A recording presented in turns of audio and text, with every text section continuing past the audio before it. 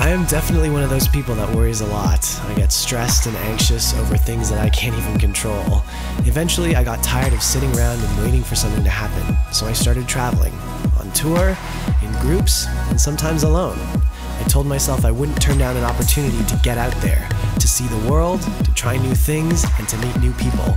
When you take that step back, you gain a much different perspective on life. The places that you go and the people that you meet along the way will change you for the better. And that is why I love to travel.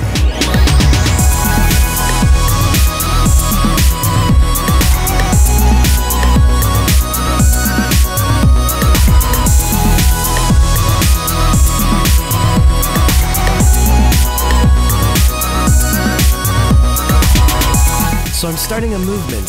It's nothing new, but consider it a reminder to live in the moment, to appreciate the moment, to stop worrying and doubting, and to accept that some of the best times of your life are going to be made in the moment.